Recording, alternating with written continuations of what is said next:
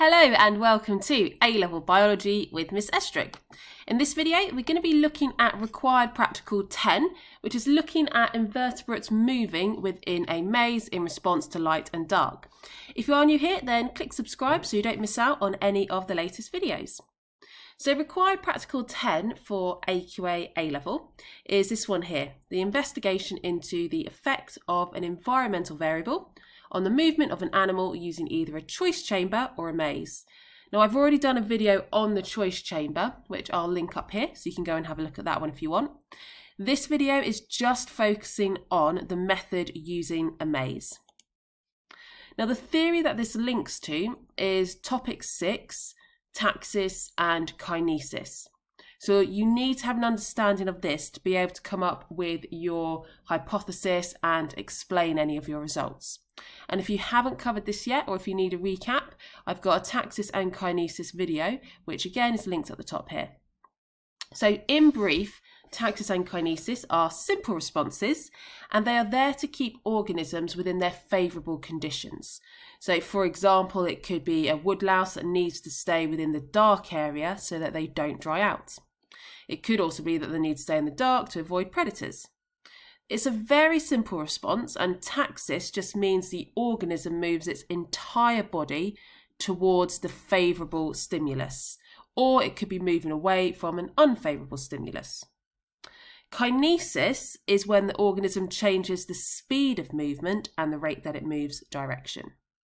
So that's the theory that this practical is based on. Now I'm going to be going through the aim, hypothesis, equipment, method, risk assessment, ethics, results, analysis and conclusion so that you'd be able to write up a full lab report. And I'm going to put the time codes at the bottom so you can jump through to go to the bits that are relevant for you, or if you need to know the whole thing, then just stick on and you can see the entire lab report. So the hypothesis and aim to begin with. We're aiming to investigate the turning behaviour in invertebrates, and you may be using maggots or woodlice as the two most common invertebrates that are used within schools. And in this one, we're going to be looking at their behaviour in response to light and dark conditions. So that is the aim. The hypothesis is what I'm going to predict will happen. Now I'm going to predict that if we put the woodlice here one at a time at the start point, most of them will take the route that goes towards the dark side. That's because dark is more favourable because they're less likely to dry out and they're more hidden from predators. So that's my aim and hypothesis. The next step then is looking at the equipment. So you need to create the maze, and this image is taken straight from AQA's required practical handbook. So you can find that on their website, and that gives you a pattern to cut out and use a particular maze. You'll therefore need scissors and glue to create the maze. You need the invertebrates that you're going to use, cotton wool, this is so you can clean the maze in between each trial, black paper and sellotape to make one side dark. So the method then, step 1, create your maze. Then on the dark side, you will need to add some black paper so that it is blocking out the light. Step 2, now this particular maze can be used for other experiments as well. For the one that we're doing here, just going light or dark side, we just need to start here, and therefore you need to insert the block at this point, so this section of the maze isn't in use. Alternatively, if you are just going to do this method, then you can create a maze that doesn't have that section. So that's now the maze all set up. Now we're ready to do the experiment. So use a teaspoon to carefully add one of your invertebrates into the start point. Then observe and record which side they move to. So do they move along and go to the light or the dark side? Then remove that invertebrate, wipe the maze clean.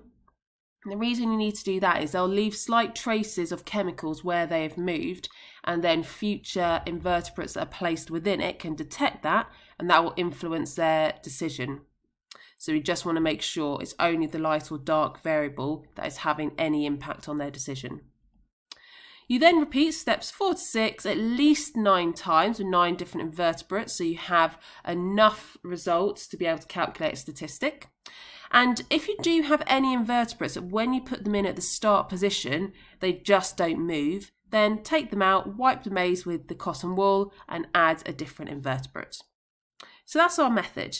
Now you do also have to set up a control experiment. And the point of a control experiment is to show that any differences that you see are just due to the independent variable. So in this case, to be able to prove that it is just the dark and light that is causing any differences that we see, we'll use the same maze, put the block in, but this time both sides are uncovered, so there is not a dark option. And then after that, the method is exactly the same as it was before. And we would expect that we'll have an equal number of invertebrates going to the left and the right side because the conditions are the same. And this then proves that it is just the light and the dark that is causing any differences that we might see in the test maze. So risk assessment and ethics, the key risk assessment is the fact that we're working with invertebrates. They may have pathogens on them that could cause infection. So that is one of the reasons why we're using the teaspoon to transfer them rather than just picking them up with your hands. And you do need to make sure you wash your hands after the practical. Ethics, now whenever you are working with live animals, you have to make sure you are not causing any permanent damage. That is your aim in terms of working ethically with a live animal. And that's another reason we're using the teaspoon, because when you pick them up, you might cause some damage and you can potentially be more careful with a teaspoon. So the results then, when I've done this experiment, here are my results for the control and for the test maze. And as I said, the control maze we would have expected to have had exactly half and half. So I used 10 maggots, so I would have expected 5 in the left, 5 in the right, didn't quite get that. In my test maze, 8 went into the dark and 2 went into the light. So none of these results were exactly what I expected, because I expected all would go to the dark and I'd have 50-50 left and right in my control. However, it might still be a significant difference, but the only way I can conclude that a significantly more went to the dark side is by doing the chi-squared statistic. So that will be part of your analysis. You'll need to calculate the chi-squared statistic. And if you're not sure how to do that, I'll just link up the top here, and then you can have a look at how to use the chi-squared statistic. Once you've then calculated your chi-squared statistic, you can use that to come to a conclusion. And if your statistic shows that there is less than 5% probability that the difference in the number of maggots that went to the dark side compared to the light is due to chance, then we can conclude that the light did cause a significant difference in distribution. So you will perhaps need to look over statistics just to make sure you're clear on that. So at the end of this video, I'll link my maths skills playlist and you can have a look at all the statistics there. So that is the results. The final thing you might get is some exam questions linked to this practical. So I've just picked out 4 which quite commonly have come up linked to this practical. So the first one, suggest a null hypothesis. Now, null would be that you state you don't get the pattern that you're expecting. So in this case, there will be no difference in the number of invertebrates that turn to the light or the dark side of the maze. And whenever you're asked to write a null hypothesis, you have to state both the independent and dependent variable within your null hypothesis. So for mine here, the independent variable is the light and the dark side. That's what I deliberately changed. The dependent variable is what you're measuring, and that is the number of invertebrates which are going to either side. Next question then we've got is, what is the purpose of the control maze?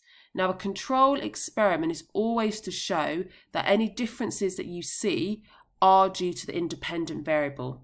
So in this case, it's to show that any differences in the directions that the invertebrates move is just due to the light and the dark conditions.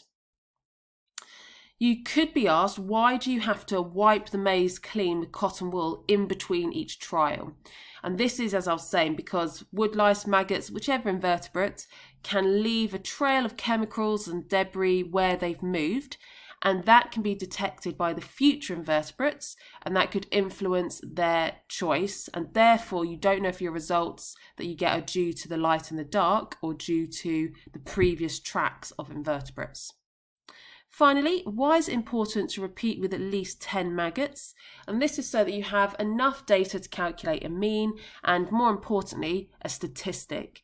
And you need to be able to calculate a statistic so you can say whether the difference you saw is significant or not, or whether it was just due to chance. So that is it for required practical 10. I hope you have found it helpful. If you have, please give it a thumbs up. You can see other videos linked to this. And if you do have any questions, send them on the comments section or head over to any of my social media accounts and chat with me there.